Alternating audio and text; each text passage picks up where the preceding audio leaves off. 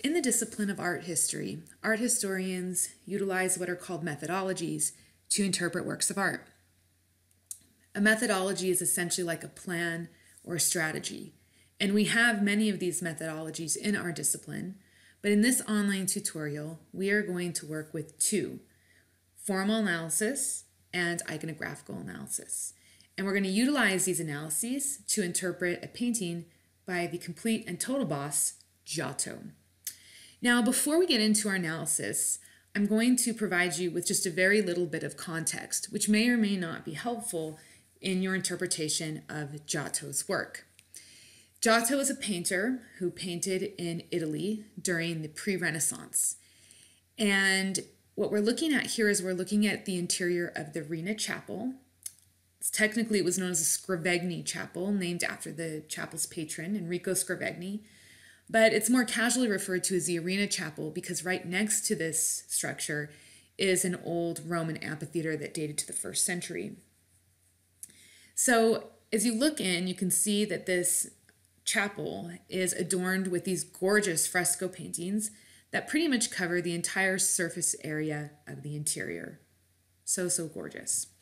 Now, art historians are pretty united in the argument that this is Giotto's most significant contribution to art history. And I myself am in total agreement with this. I cannot emphasize enough how important the paintings included in this chapel really are to the development of painting, particularly as we're transitioning away from the late Middle Ages to the Renaissance, with this kind of intermediate period known as the pre-Renaissance. Now, what I say is that what makes Giotto so important is that Giotto pretty much essentially one man on his own, a trailblazer, the vanguard of his time, one man ushers in the entire Renaissance. Now, that is a bold claim, and I'm aware of that. But let me explain to you why I'm making this bold claim. We're just going to do a quick comparison before we really get into the nuances of Giotto's work. So you've got two works of art here, one by Giotto and one by Duccio. Giotto and Duccio actually studied under the same teacher, this guy who's known as kind of like the father of Italian pre-Renaissance art, particularly the Italo-Byzantine style. His name is Cimabue. And Duccio and Giotto study under Cimabue. Duccio pretty much just like replicates the style of his teacher.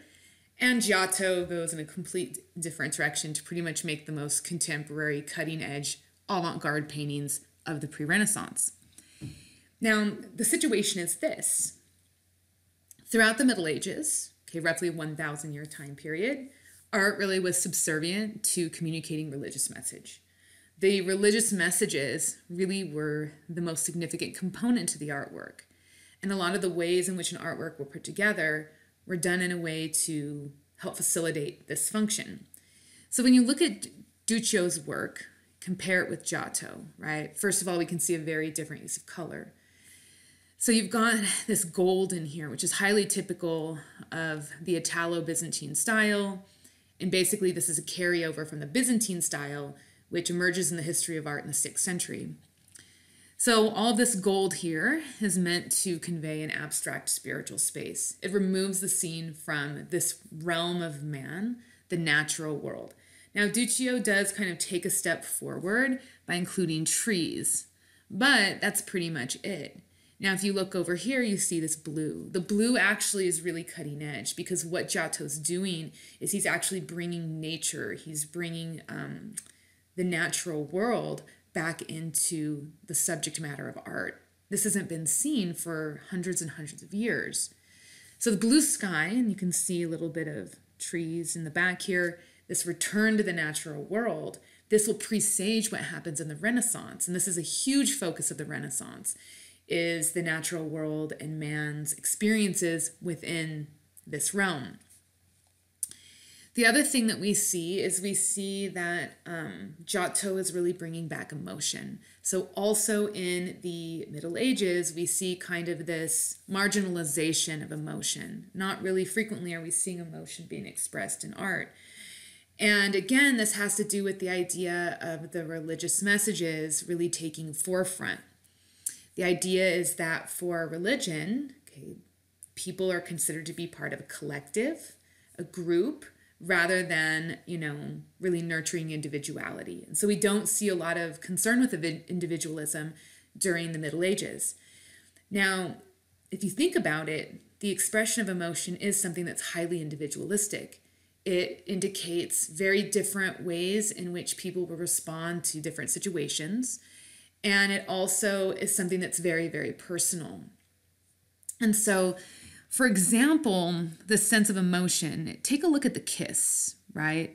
So we've got this kind of like awkward sort of like side kiss on the cheek, maybe mouth situation happening here.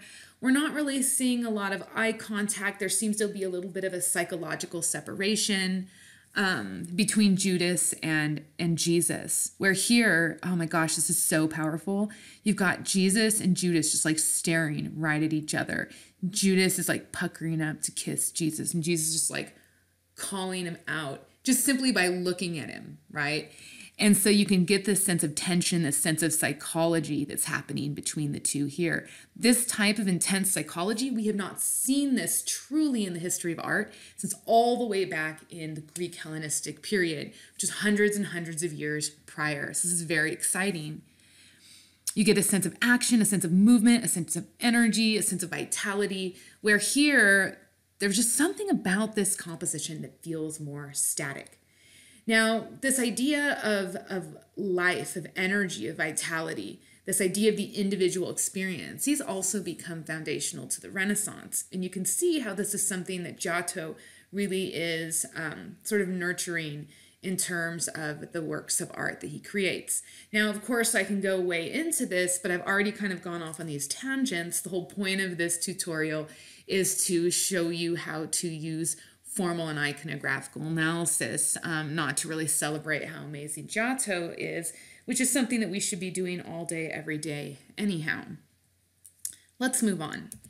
Okay, so let's say that we want to provide a formal and an iconographical analysis of this piece. Okay, now you are watching this tutorial in preparation to write your paper on methodology.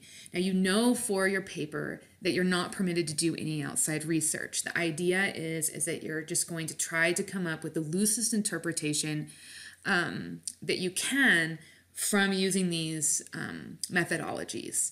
So in the end, we're going to just have kind of this sort of rough idea of the content of this piece. I am not sure about this particular biblical narrative, so I too am kind of engaging in this exercise alongside with you.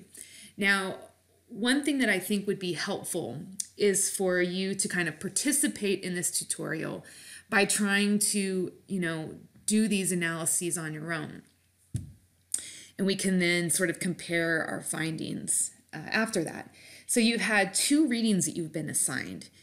And one of them is the Getty website on formal analysis, where you were reading about formal elements and design principles.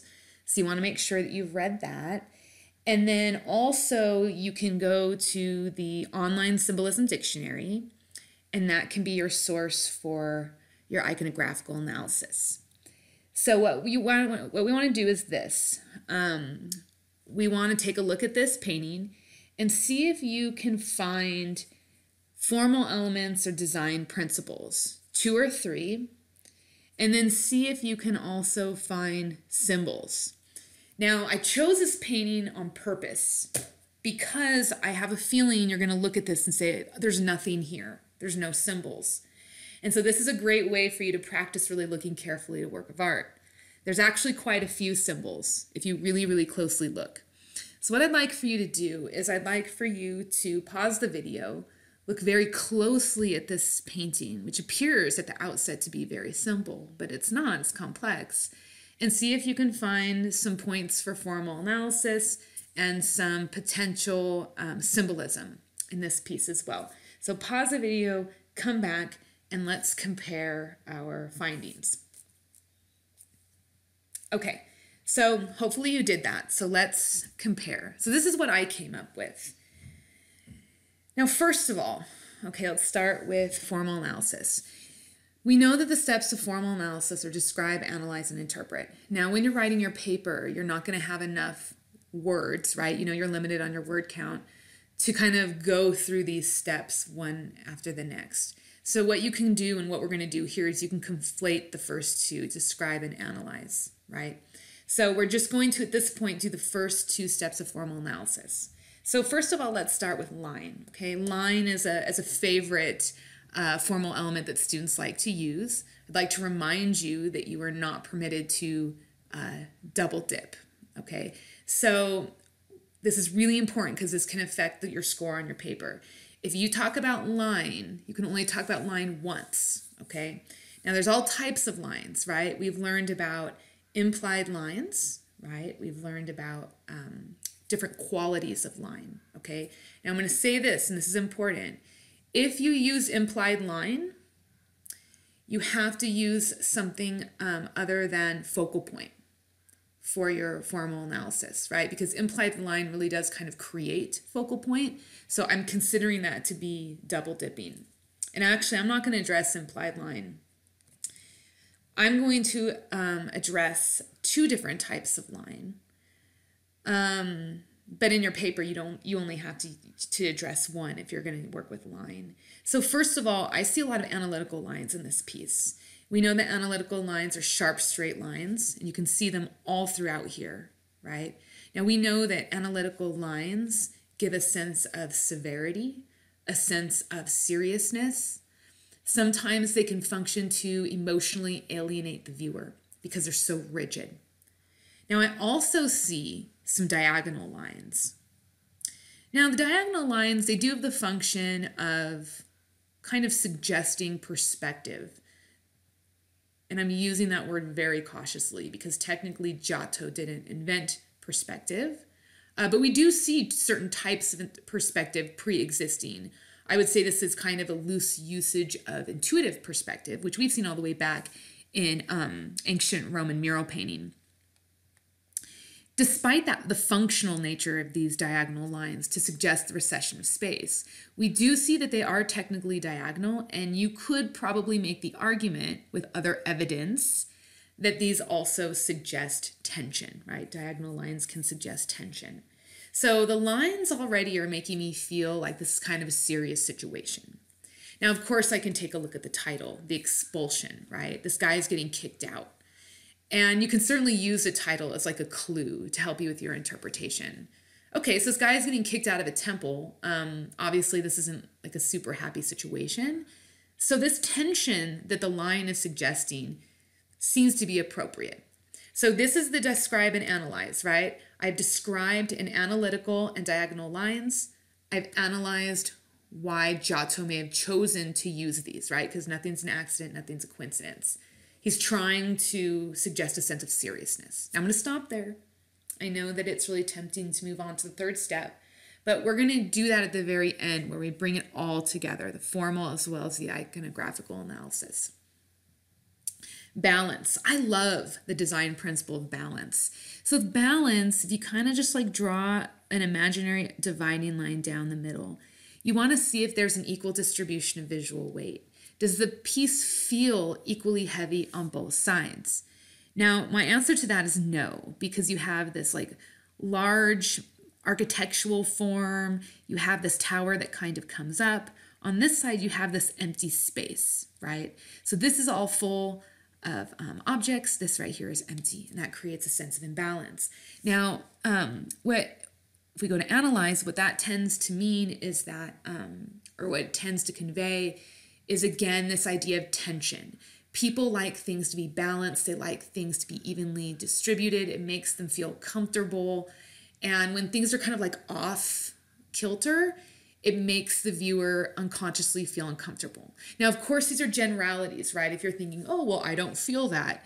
Well, you might be an outlier, right? But in general, this tends to make people feel slightly uncomfortable. Now let's talk about color, okay? Now again, you need to be careful with color. You don't want to double dip. I'm going to use color for my formal analysis, which means I cannot use color as a symbol. You could use color for a symbol. It certainly has symbolic meaning, but that means you would not be able to use it in your formal analysis. So color, right? So blue is a cool color, right? Now we know that blue visually recedes. It gives a sense of depth or a sense of space. We're going to leave it at that. We'll attach meaning in a moment. And then scale. This one's kind of interesting, I guess. I put this one in here because I'm thinking about this idea of the building, right? Buildings usually are large in size. They dwarf the viewer. Here, these people really are almost the same size as the building. So the building actually doesn't have that large of a scale. Okay, so this is our formal analysis. Let's move on to iconography. So these are the symbols that I saw, okay? Now, one of the things about iconography is you can have one symbol that has multiple meanings. So you do have to be very critical when you utilize this methodology. You have to think about what seems to fit best, okay? So to use the online symbolism dictionary, right? So I saw, okay, he's holding a lamb, right? It's a cute little baby lamb. So I go to the online symbolism dictionary and put in L, find lamb. So what I found when I looked it up is lamb can symbolize sacrificial animal. It can actually it signifies all sorts of things: gentleness, innocence, purity, sweetness, forgiveness, meekness. It can represent the pure thoughts of just man. Okay, so I'm going to keep that in mind. And I'm not really going to commit to a symbolic meaning until I kind of look at all of the symbols together. So I saw a halo. Okay, halo is a religious symbol. It represents divine power and it also could suggest wisdom. Now, what I also noticed is this guy's wearing a hat. Now, here I have to be careful because this is technically a hat as well. So this would be double dipping to talk about both. You could talk about both, but that would only count as one symbol. And a hat typically represents authority or power, which we're going to see this a million times in this class. Anytime you see a hat, take notice of that. That is potential for iconographical analysis. Now, all the guys are wearing beards. These are big beards, big bushy long beards, which I looked that up, and that represents manhood or wisdom. So I don't know if you've noticed this, but wisdom keeps coming up, right? And the halo comes up in the beard. So I'm going to take notice of that. Now, another thing I noticed, stairs, which, because it's random. These are like stairs to nowhere, right? Why does Giotto just randomly put in stairs? Nothing's random. I looked up stairs, and stairs signify a connection to heaven and earth. They can also represent a spiritual passage. Now, if I had not used color in my formal analysis, I could maybe even put blue in there. So blue represents the spirit and intellect. It also can represent sky, heaven. And if it represents sky and there's no clouds in the sky, think about the quality of the sky, can represent truth, loyalty, and fidelity. Let's bring this all together, okay? So here's this guy, and I'm going to go ahead and assume he's the one that's getting kicked out because he looks really sad. I'm actually kind of sad about this. And this guy looks like he's pushing him away. He's rejected, dejected, this cute little lamb leaving, right? This is kind of it's a sad piece. Okay, so he's getting kicked out, okay? Now, I don't know why he's getting kicked out. There's not enough visual information, but with these clues, I might be able to kind of make an interpretation. Now, I do know that this is a Christian image, right? But let's pretend I don't know anything about Christian imagery. Not everyone is automatically knowledgeable in the beliefs of this religion, okay? So I don't know anything. And I cannot do research. That's considered cheating at this point. So he's getting kicked out. Why? Okay, so let's go back and let's look. So we've already kind of determined this isn't kind of not a great situation. There's some tension. This is very serious. One does not arbitrarily get kicked out of something, right? He's getting kicked out for some sort of serious situation, right? Now, there's some tension. that's involved with this expulsion, and that's being indicated through the line. It's being indicated through the lack of balance. Now, notice what I did here. This is really important. You know, I'm using what I see in this painting to evidence or support my interpretation, right? He's getting kicked out. This is serious. The lines, the lack of balance indicate this, okay? Now, in terms of why, okay, what I think is actually him getting kicked out, even though this is really obviously a hard and sad thing for this person, that this is part of God's plan. So what I think is that this person went to a temple to make a sacrifice. And I'm saying that because the lamb symbolizes a sacrificial animal. Now, I can also going to say that this person in a way is sacrificial in a more figurative way, because he's sacrificing his feelings, his sense of belongingness for whatever God's plan is, right? God is wanting him to be kicked out. And so in a way, that's a sacrifice that this person may or may not be willingly undertaking. Okay, so I'm kind of looking at sacrifice in a couple different ways. So he's getting kicked out. It's part of God's plan, right? And we know that this guy's special because he's wearing a halo, right? So God has special plans for special people. He's wearing his halo, okay? Maybe this guy is the one that said kick him out, right? And we see because he's wearing the hat. Well, they both have hats on, right? So these are the men of authority. They're kicking him out, right? Now the beard, right? Wisdom. So they all have beards. They're all wise, I suppose, to some extent. But this idea, we see wisdom really, I think, focused here symbolically because we know that the halo represents wisdom as well as the beard, right?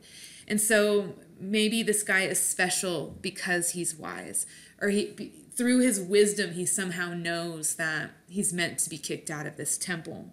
Even though it hurts his feelings, he's still willingly putting himself in this situation. Now, the problem here is I need to defend this idea that this is God's plan, right? Because that's what I keep saying. How can I defend that? And guess what? I can, okay?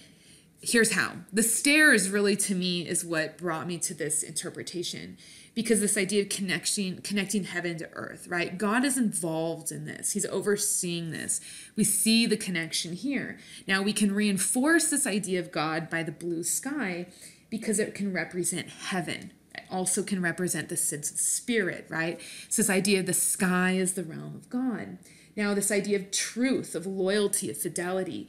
This man is willingly putting himself in this situation because he's faithful to Jesus. He's faithful to Christian teachings and Christian ideology. He's loyal to God. And this idea of truth, right? That this is what God wants, that there's a truth to it. There's a significance, right? And so, bringing it all together, it's this idea of, I think, God's divine plan, one that we really cannot understand and that it sometimes might not be very comfortable or enjoyable to experience. So this is our example then of forming a loose idea of what this painting might be about using these two different methodologies.